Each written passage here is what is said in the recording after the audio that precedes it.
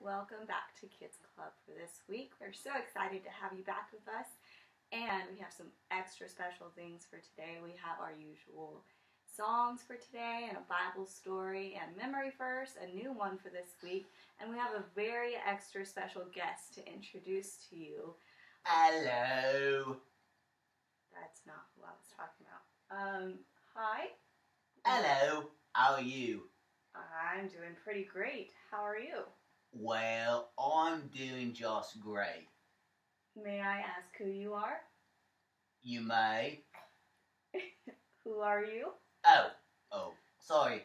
My name is Steve. Steve the Crocodile. You look an awful lot like Allie the Alligator, though.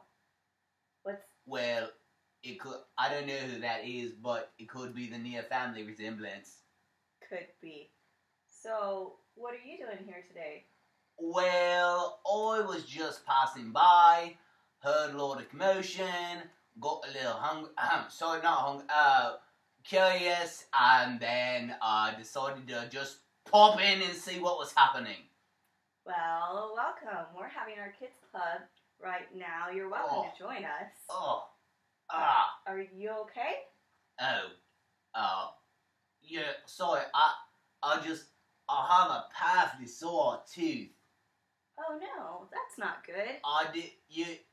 It's one my back open chomper. Can you see it right there? I'm not sure. It's right back down, Here. on the left hand side. side. To see it. Yeah, you see, you're right there, That is terribly rude. Oh, Did you see what he just tried to do? sorry. Eat guests. Reflexes. He looks so small and juicy. Oh. Well, we do not eat our guests or our little kids. We don't? No. They join us for Kids Club, and we want to help teach them Bible verses and new songs. We don't want to eat them. But he's so small and juicy. No, he's off limits. Oh, sorry. Well, I guess I better be passing along then. I thought you were going to join us for Kids Club today. Well, I thought about it, but I saw something small and skinny and bright green with a face on it and looks kind of squishy, and so I think I'm gonna go see if I can find it again. Okay, well I guess we'll see you next time. All right. Well, will Samuel be here next time? What was your name again? What was your name? My name is Steve. Steve the Crocodile. Steve. From proudly Australia. Okay. Well, Steve from Australia, the Crocodile. Yes. We'll see you next time. And I don't know if Samuel will be with us or not, but if he is, he's going to stay far away from you. Oh, bummer. Alright, I'm gonna go look for a small green squishy thing. Alright. Say bye, Steve. Alright, bye. Small. It sounded really familiar. Green. Squishy. I hope he's okay. Well, anyway. Hey. Well, I thought I saw him. I was gonna warn him, but squishy. I don't know. Anyways, this is our special guest that I wanted to introduce Where'd you go, booger? This is Samuel, and he's going to join us for Kids Club today. Uh-oh. I think we might want to go more in Squishy. Squishy, watch out! I don't know that he heard. Anyways, alright, well, we're going to go ahead and get started with our Kids Club. Hopefully Squishy will be okay. Maybe we'll see Steve a little bit later too.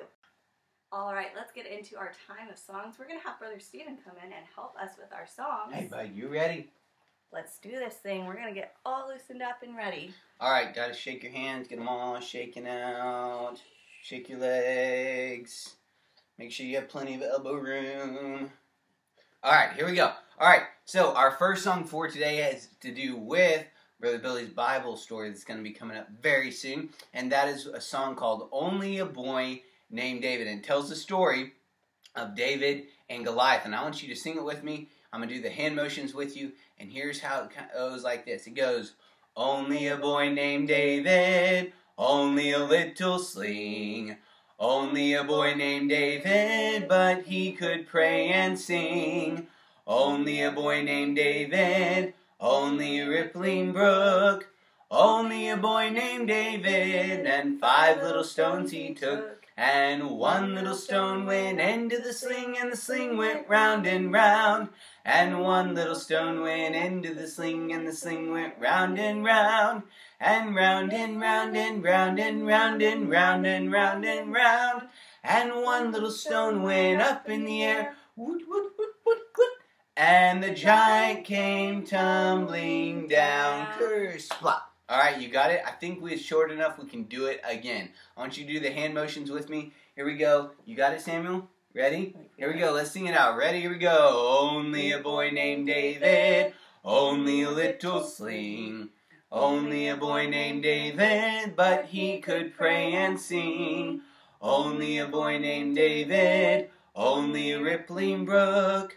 Only a boy named David, and 5 little stones he took, and 1 little stone went into the sling, and the sling went round and round, and 1 little stone went into the sling, and the sling went round and round, and round and round and round and round and round and round and round, and 1 little stone went up in the air, woot, woot, woot, woot, woot, and the giant came tumbling down. Curse, plop. All right, great job, kids. We're going to move on to our second song. All right, as we get ready for this second song, here we go. It's going to be My God is So Big. There's a couple different verses. We'll do the hand motions together, and it describes how big our God is, how powerful He is. And here's how it goes. My God is so big, so strong and so mighty, there's nothing my God cannot do. My God is so big, so strong and so mighty, there's nothing my God cannot do. The mountains are His, the rivers are His, the stars are His handiwork too. My God is so big, so strong and so mighty, there's nothing my God cannot do. Next verse goes, my God is so great. Here we go. My God is so great, so strong and so mighty, there's nothing my God cannot do. My God is so great, so strong and so mighty, there's nothing my God cannot do. My God made the trees, my God made the seas, my God made the elephants too. My God is so great, so strong and so mighty, there's nothing my God cannot do for you. All right, great job. Awesome, awesome song. Ready for our last one? All right, I love this last song we're going to do because it talks about what it's like when you get saved, when you ask Jesus Christ into your heart and accept Him by faith to be your Lord and Savior, and what He does with the sin that we have inside of our heart. Sin separates us from God. Sin is anything that we think, say, or do that breaks God's laws. And God has a plan for what to do with that sin when we ask Jesus into our heart to be saved. So this song is called Rolled Away. And here's how it goes, all right? You have to get your fist ready to do this and make a rolling motion, like a rolling barrel. Ready? Here it goes. Rolled away, rolled away, rolled away. Every burden of my heart rolled away. Rolled away, rolled away, rolled away. Every burden of my heart rolled away. All my sin had to go 'neath the crimson flow. Hallelujah. Rolled away, rolled away, rolled away. Every burden of my heart rolled away. Let's try one more time. Here we go. Ready? Rolled away, rolled away, rolled away. Every burden of my heart rolled away. Rolled away, rolled away, rolled away. Every burden of my heart rolled away. And all my sin had to go 'neath the crimson flow. Hallelujah. Rolled away, rolled away, rolled away. Every burden of my heart rolled away. Awesome, awesome job, kids. Way to go. We're going to get ready for our time of memory verses. I hope you're going to stand up straight, work really hard, get all loosened up, and ready to work really hard on committing God's Word to memory and hiding that verse in your heart. All right, here we go. It's time. We're going to continue on in Psalms chapter 1. And this time we're going to do verse 5. We've already done 4 verses together. And some of you have worked really hard on saying those verses. And you've said them to me or sent me videos of you saying them. And we've got prizes on the way to do that. So keep working. Even if you haven't gotten them down yet, keep working. And make sure you let me know and we'll get a prize to you. But we're going to do Psalms 1 verse 5. You can look at it. But here's how it goes. It's very short. And there's a couple of hand motions to help us. Some of them are hand motions we've already done. And it goes like this. It goes, therefore the ungodly shall not stand in the judgment. I want you to do judgment like a judge banging his gavel, like saying guilty or case dismissed. All right, in the judgment. All right, try that again. Therefore the ungodly shall not stand in the judgment. Then it goes, nor sinners in the congregation of the righteous. Righteous is good, all right? Righteous would be good, good living, righteous living, all right? So it goes like this. Therefore, the ungodly shall not stand in the judgment, nor sinners in the congregation of the righteous. Psalms 1:5, all right? Congregation would be a whole bunch of people. That's why we're doing it. It's like you're pointing to a bunch of people. All right, let's do the whole thing together. Hand motions. Do the verse reference, the verse, and then where it's found again. Here we go. Psalms 1:5.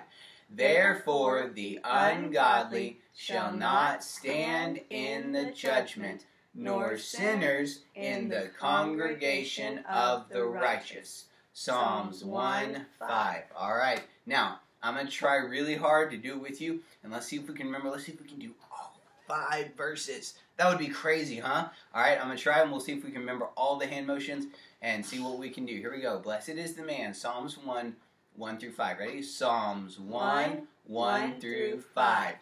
Blessed is the man that walketh not in the counsel of the ungodly, nor standeth in the way of sinners, nor sitteth in the seat of the scornful.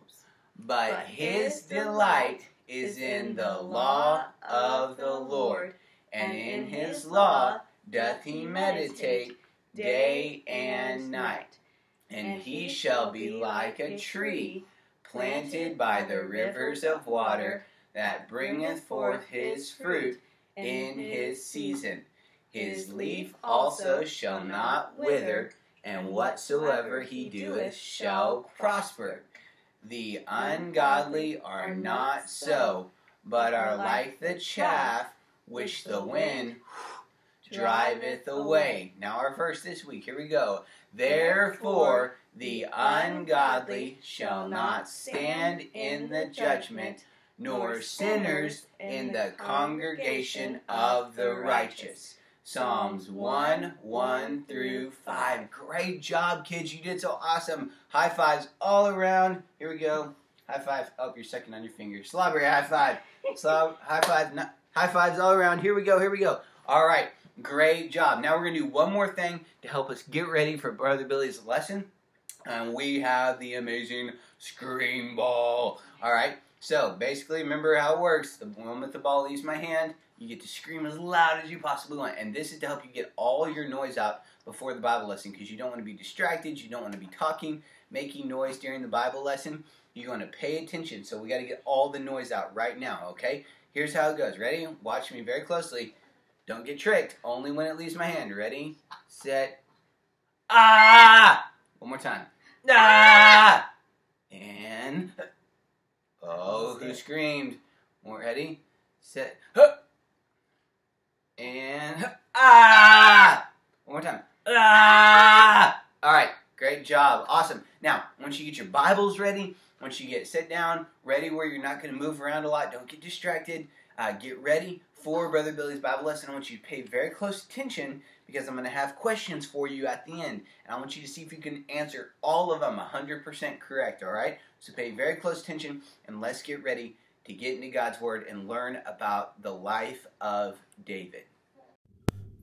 All right, kids, we are back again. It's another week for story time. Last week, we stopped off, and Goliath was on the right side of the mountain, and the Israelites were on the left side, and they were speaking back and forth to each other. Now, I'm sure you were listening good. I'm sure that you understood everything and that you remember everything we talked about. So you remember who Goliath fought for. Goliath fought for Israel's enemy, and their name was the Philistines. The Philistines. And so you got the Philistines on the right side, the Israelites on the left. Goliath is saying, is there not a man among you that will fight me? Whoever wins the battle, if we win, then you become our slaves. If you win, then we become your slaves. And so all of this is happening. The battle's ensuing. The sun is blazing. It's getting hot. And we went down and we talked about how the Israelites, and still the king at the time, the king's name was Saul. And King Saul and all of them were afraid. We got that from the Bible in 1 Samuel chapter 17. 1 Samuel 17. So get your mom, get your dad, get your dog, Cooper. He doesn't look like he's going to want to help me right now. But whoever it is, get your sister, your brother, tell them to help you open your Bible to 1 Samuel chapter 17. Now, we don't just look at these stories and just tell you how we think it went down or how we might have thought that the action took place. What we know is we know that we have God's word right here, the word that God has given us. And that word is true. And that word tells us everything that happened that we need to know in this situation. And so if you got your Bibles, 1 Samuel chapter 17, and what we were talking about is that Saul was afraid. Look down at verse 11. It says, when Saul and all Israel heard those words of the Philistine, they were dismayed and greatly afraid. You remember what we talked about last week? We said the Philistines, they worshipped a statue. They worshipped a statue. They worshipped a little G-O-D. You see, we worship a capital G-O-D, which is the King of Kings and the Lord of Lords, the creator of the universe, the creator of you and me. That's who we worship. That's who we love. That's who we give our lives to and our honor to and our respect to and our prayer to. That's who we worship. But we talked about that the Philistines, they would worship a statue. Now, this statue was a weird-looking statue. We talked about what it looked like. Do you remember what we talked about?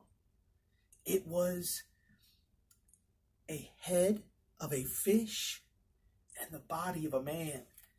And they worshiped this statue. Remember, I took my little Georgia Bulldog here. I said, this is what they would worship. Something like this, but to be much bigger. And it can't hear me.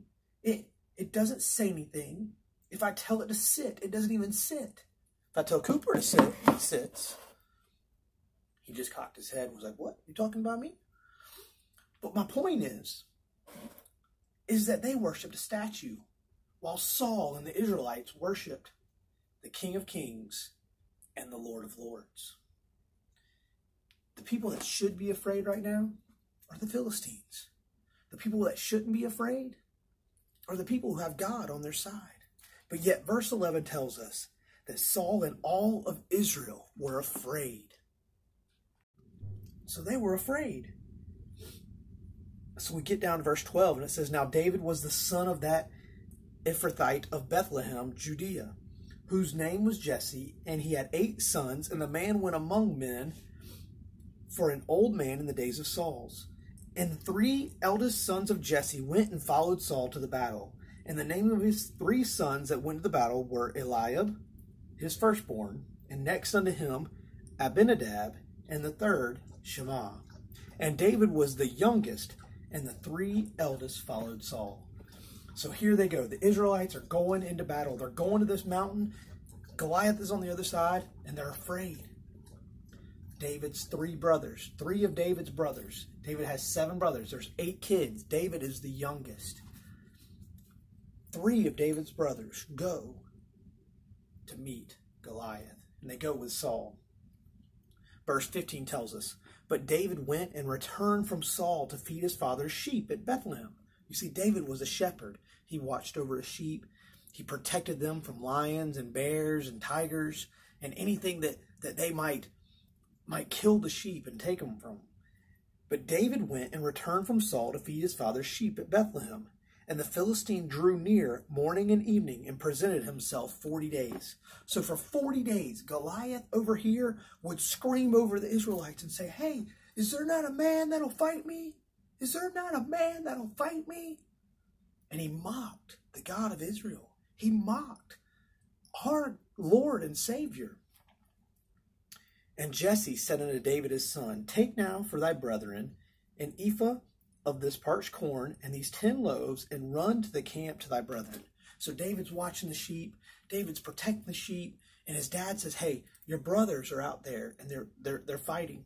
They're getting ready to fight, and they've got to be hungry. There's something that's out there that causes a person to need a great physical activity, that they need nutrition. And he says, son, go out there and bring David's brothers some food. So David, being the obedient son that he is, David's dad Jesse also says in verse 18, carry these 10 cheeses unto the captain of their 1,000, and look how thy brethren fare, and take their pledge. Now verse 19, now Saul and they and all the men of Israel were in the valley of Elah, fighting with the Philistines. Okay, so here's the mountain, and there's a valley in between. And in that valley, they're fighting the Philistines. They're not fighting Goliath. No man was wanting to take on Goliath, but they're fighting the Philistines. And David rose up early in the morning and left the sheep with a keeper, and took and went as Jesse had commanded him. And he came to the trench as the host was going forth to fight, and shouted for the battle. So David gets there early morning. He gets up, he leaves, and he does everything his dad tells him to do. So he gets up, he leaves, and he goes up, and he's getting there right when they're getting out of their trenches. A trench is a hole dug in the ground. It would be a long, kind of like tunnel, but there's no top to it. So it's just a ditch. It's kind of like a ditch, and they're in the ditch, and they're waiting to go to battle. And it says, for Israel and the Philistines had put the battle in array, army against army. They said, you know what, we're not going to do man versus man. Your man is so much bigger than ours that we're not taking that challenge, but we will fight you army versus army. And David left his carriage in the hand of the keeper of the carriage, and ran into the army, and came and saluted his brethren. And as he talked with them, behold, there came up the champion, the Philistine of Gath, Goliath by name, out of the armies of the Philistines, and spake according to them the same words. And David heard them. So just like every other day for the past 40 days, the Bible tells us that as soon as David got there, guess what happened? Goliath came out and said, is there not a man who will fight me? And you know what he starts doing? You know what Goliath starts doing? He starts making fun of God. He starts mocking God. He starts saying, who is this God that protects you? He can't do that. He can't do that. He can't help you right now. Nothing's going to help you right now because I'm big and I'm strong. And all the men of Israel, verse 24, and all the men of Israel, when they saw the man, fled from him and were sore afraid. Israel's scared. This giant is so big. This giant is so strong. And they're so little and so weak compared to him. And the men of Israel said, have ye seen this man that is come up? Surely to defy Israel he is come up. And it shall be that the man who killeth him, the king will enrich him with great riches, and will give him his daughter, and make his father's house free in Israel. So then the men of Israel said, do you see this guy? Do you know that King Saul says if anybody will fight this guy and beat him, that the king will give you riches. He'll give you his daughter to marry. He'll make you part of the royal family. He says he'll do all this stuff if all you have to do is beat Goliath. And David, verse 26, and David spake to the men that stood by him, saying, what shall be done to the man that killeth this Philistine and taketh away the reproach from Israel? For who is this uncircumcised Philistine that he should defy the armies of the living God? David said, who is this guy? Who is this guy that he should mock and make fun of our God? Who is this guy? Who does he think he is? Why are y'all letting him get away with this? This man is literally making fun of the King of Kings and the Lord of Lords, our God, the creator of the universe. And the people answered him after this manner, saying, so shall it be done to the man that killeth him. And Eliab, his eldest brother, heard when he spake unto the men, and Eliab's anger was kindled against David. And he said, why camest thou down hither? And with whom hast thou left those few sheep in the wilderness? I know thy pride and the naughtiness of thine heart, for thou art come down that thou mightest see the battle. David says this to the men, and the men are like, this is what it is. If you kill Goliath, this is it. And David's like, who is this guy that he should make fun of our God? David's brother hears it.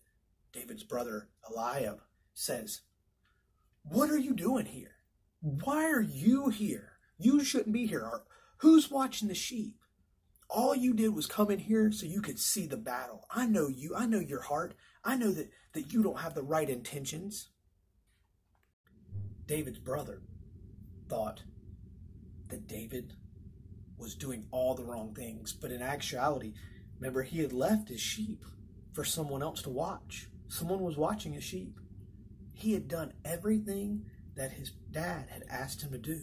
You see, if it would have already happened, David would have been still watching the sheep. But his dad came up and says, hey, your brothers need some food. Your brothers need some cheese. Your brother needs some bread. Take your brother some nutrition so they'll be able to fight. His brother was mad, said that his anger was kindled against David. But verse 29, and David said, what have I now done? Is there not a cause? Basically, he says, I've done nothing wrong. He was like, what are you doing? This man is making fun of our God, and you're not doing anything. Why haven't you done anything? Is there not a cause? And he turned from him toward another, and spake after the same manner, and the people answered again after the former manner. He kept asking him, why are you letting Goliath make fun of our God? Why is Goliath still standing? Why has no one fought this man? And why, brother, have you not done anything? Verse 31, and when the words were heard which David spake, they rehearsed them before Saul, and he sent for him. Some of these guys heard what David said, and they went up to King Saul and said, Saul, there's a young boy that wants to fight Goliath. We don't know what's wrong with him. We don't know why, but he will not let it go, and he wants to fight Goliath. Nobody else wanted to. They were scared. Verse 32, and David said to Saul, let no man's heart fail because of him. Thy servant will go and fight with this Philistine. He said, hey, I don't care what they're doing. I don't care that they're scared. I'm not scared. I'll go fight him. Verse 33, and Saul said to David, thou art not able to go against this Philistine to fight with him, for thou art but a youth, and he a man of war from his youth. And David said unto Saul, thy servant kept his father's sheep, and there came a lion and a bear, and took a lamb out of the flock. And I went out after him, and smote him, and delivered it out of his mouth. And when he arose against me, I caught him by his beard, and smote him, and slew him. David says, Saul goes, you're too little. You're too little, David. You're too young. You're too weak. This man is a man of war. That's what he does. That's what he has grown to do. He was raised to do. He's done it forever. You haven't even fought in a battle. You just got here today. And David says, you know what? I keep my father's sheep. He goes, there was a lion and a bear and all of these different animals, these ferocious animals came to eat the sheep, and I protected them. I killed the bear. I killed the lion. Verse 36, David goes on to say, "Thy servant slew both the lion and the bear, and this uncircumcised Philistine shall be as one of them, seeing he hath defied the armies of the living God." David said, "Moreover, the Lord that delivered me out of the paw of the lion and out of the paw of the bear, he will deliver me out of the hand of this Philistine." And Saul said unto David, "Go, and the Lord be with thee." All right, this is getting good. Most of the time, though, when we hear this story, we always hear about David versus Goliath. David versus the giant. But I want you to pay attention to something real quick. I want you to pay attention to verse 37. David said, "Moreover, the Lord that delivered me out of the paw of the lion and out of the paw of the bear, he will deliver me out of the hand of this Philistine."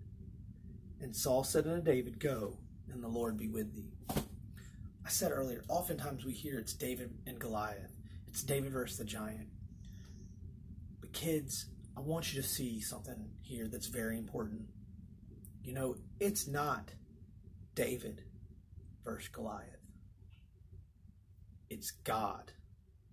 It's God versus Goliath. God is using David. See, this whole situation sometimes gets lost when we think of a little man versus a big man, and how what of a miracle it was. But when we look at it in this perspective, in this view, that it's God, it's Almighty God, the one who created the heavens and the earth, the one that created you and me, the one that created everything, versus this little man, Goliath. He might be a big man, but to our God, he's puny. He's tiny. Think about this, kids. We're living today in the times of COVID-19, this virus. And you know what? With the tiniest speck of germ, something that you and I couldn't even see with our human eye, that little speck can take down the biggest, most healthiest man, the strongest man you know. It could take him down. But you know what? Couldn't take our God down. You see, God is stronger than all of man's strength put together. God is wiser than all of man's wisdom put together. And when we look at this story as it being God versus Goliath, but God is just using David, it gives us a different perspective. You see, Goliath was making fun of Israel's God. He was joking and making fun of God. And David says, "I'm not going to let that happen. I'm not going to stand here and let him do that." And because David was willing, God used him. So next, we get to the fight between David, God, and Goliath. So, we're going to do that next week. We don't have time. Kids, last thing before I leave you. Can I ask you, is God on your side? Do you have God with you? We've talked about this for weeks and weeks and weeks and weeks now. And I want to ask you, is God with you? God used David. God has done many things in my life, because one time when I was your age, as a little kid, I came to know Jesus as my personal Savior. And to get God on your side, it's as easy as A, B, and C. I think some of y'all remember. If you remember, say them out loud with me. A, admit that you're a sinner. We all have sinned. We've all done something wrong. That is sin.